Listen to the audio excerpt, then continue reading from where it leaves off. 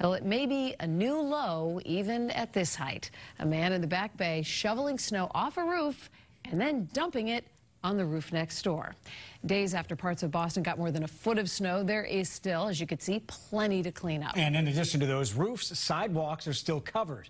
As Lisa Gresci tells us, the city is cracking down on those who failed to clear the snow and ice. You see it all the time where people are shoveling off of a balcony onto the balcony below. A viewer sent us this video, what appears to be someone shoveling snow from the top of one building only to throw it over to the next. I think right now, especially with how slippery it is, and I've seen a lot of people falling, it's important to be a little bit more of a better neighbor. The man who took this video says the person on the roof was originally throwing the snow over the top of the roof, down at least 3 or 4 stories onto the sidewalk.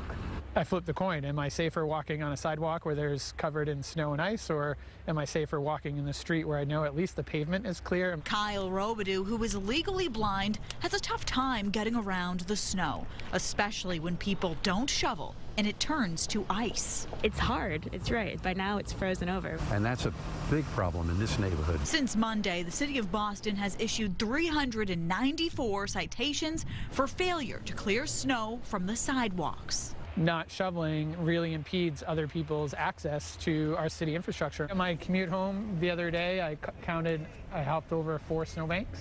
As much of a pain as it can be, this is New England. Since snow is something we know we all have to deal with, many feel cleaning it up should come just as easy. It would be a little nice to be a little, respect for your neighbors at the same time. Reporting in Boston, Lisa Gresci, WBZ News.